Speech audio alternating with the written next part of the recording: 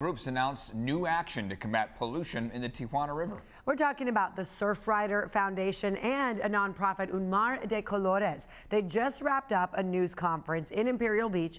CBS 8's Kelly Hessedal joining us live now from the Tijuana Estuary, the visitor center there. What do they have to say, Kelly? That's right. And you know, the big announcement is that the Tijuana River is now in the national spotlight. So here's what the Surfrider Foundation told reporters a short time ago.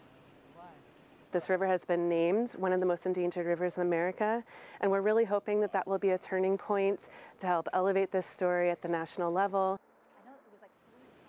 And so that was Sarah Davidson, who says, yes, people in our local area are very aware of the big issue of cross-border sewage and pollution, but she says people across the U.S. aren't as familiar with what's going on here. So the hope is being named as one of the most endangered rivers in America by the group American Rivers will elevate this topic, and people nationwide will start paying attention. Now, Davidson was joined by Un Mar de Colores in making this announcement today.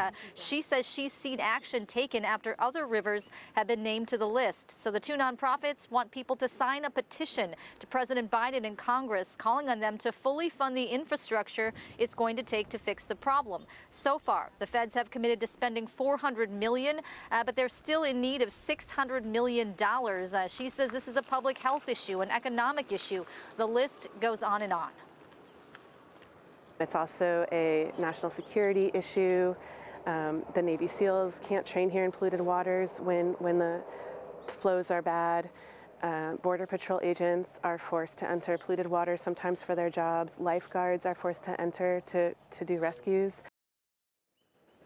And right now, Imperial Beach Mayor Paloma Aguirre is in Washington, D.C. as part of a binational delegation. And she told me yesterday that she will be meeting with President Biden's staff today. So she says she is cautiously optimistic that these face-to-face meetings, will make a difference. As for that petition, we will have all of that information up on our website here shortly. Just go to CBS8.com and click on this story. Kelly Hessedal, CBS.